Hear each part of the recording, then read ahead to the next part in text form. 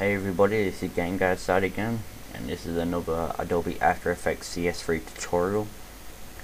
Now in the first one, I'd say I'd make a stage 2 on how to edit and put some color into flourish and arrow effects from the evolution package, which you purchase from videocopilot.net. Okay, now this is what we're going to be doing today. I'm going to show you how to use the fast blur effect. So you get this. So open this window. Right, so I have the CC radial fast blur. So as you can see, as I move this across, you know, I just push it all to one side. Looks pretty cool. So you can just put that into your introduction or something. You know, just highlight a little. Looks alright. Alright, so yeah, we're gonna put some color into the flourish. And I'm gonna show you how to edit the flourish itself. So I've cut that out of that.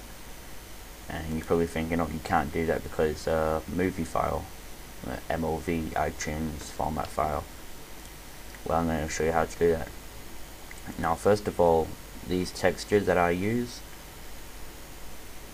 the first tutorial that I created, I had a couple of, comments and emails asking for the URL of where to get these, and one email went to about 10, then 15, and 20. Then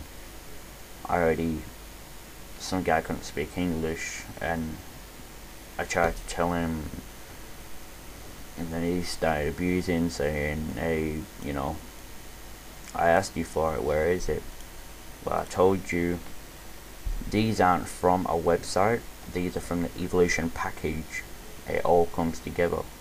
The flourish, the tutorials, the screenshots on what you can create, how to edit it, the readme files, all that, it all comes together. All the images, the textures, the colored, the black and white ones, it all is in one package, which is the evolution package, which you purchase from videocopilot.net. Alright, so now I'll show you how to do it. So this is the background, and I'll just open a couple of these. So that's the color. That's showing how to do it in the first introduction. So if you visit my channel, you can watch that one. And then there's the particles. These aren't colored yet. Right, the title, background, the text, and the flourish. Now the particles and the flourish, I haven't had color put into them yet. Alright, so I'll start off with the particles. So I'll go into effect, generate, and fill. I'll change the color red to a bright blue.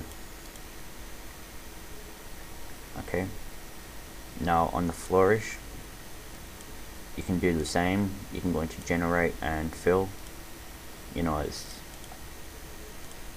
a nice blue. Doesn't look too bad, but I don't really like that. It's still a bit plain. So I'll go into effect and stylize instead of generate. So I'm going to stylize and glow. Alright, now you can't see much of an effect at the moment, so just bring this out so you can read it. Now glow intensity, I'll change that to 4. Now the glow colors, I'll change it from original to A and B. And on the A and B colors, I'll change this to a nice bright blue, same as the particles. And color B, I'll change this to white. Now increase the glow radius, so this is the amount that it glows. Alright, that's not too bad. Edit the color phase. Just keep spinning it around until you get what you want. Yes, I'll use that. Alright.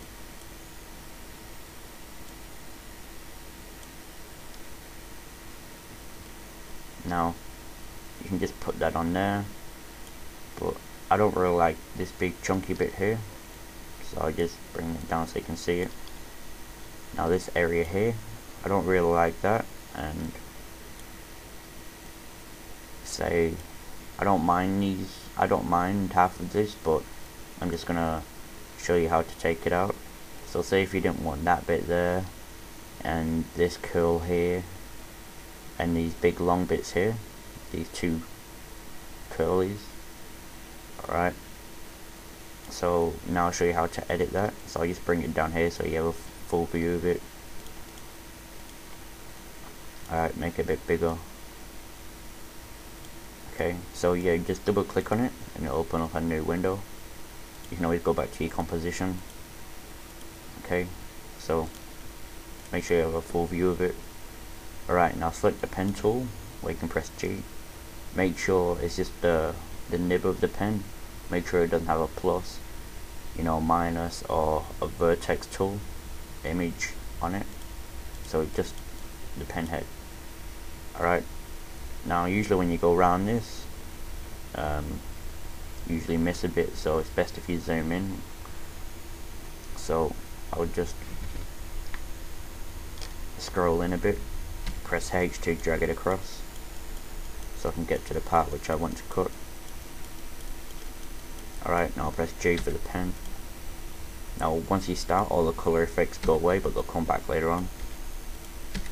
Now I want to cut this out, so I'll just keep going round, make sure I don't miss any.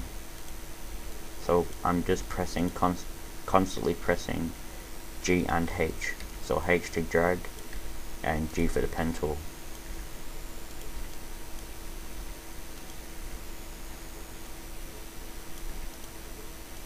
Right, now I'll zoom out a bit.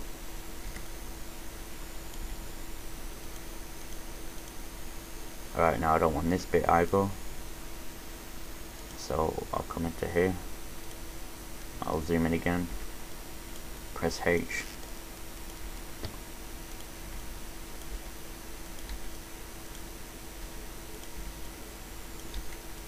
Now this does take a while, but if you get it to look right, then it's worth it.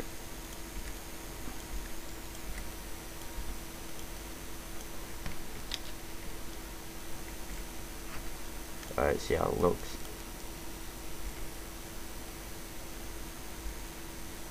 Alright, now this is intercepting this other curl here, so we zoom in so we don't miss any.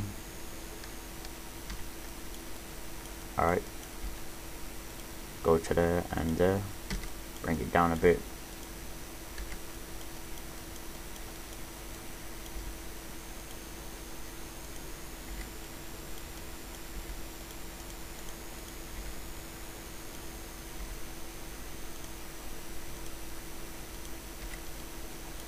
Alright, go.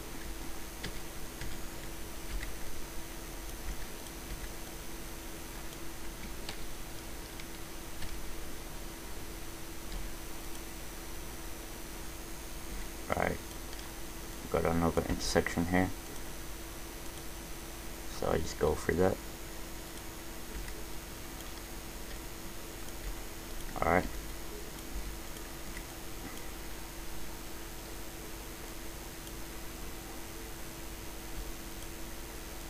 and now join it back up. Okay, so that's what I want, and now I'll go back to the composition. I can see it's set. Just select your background layer so you can't see that you've got anything highlighted. So now you can see it's nice and neat. I haven't really missed anything. It's got a finishing edge on here.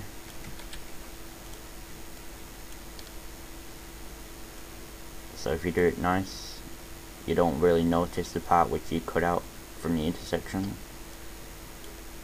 Alright.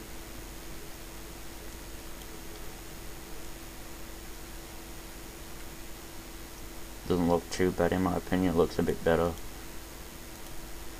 Alright.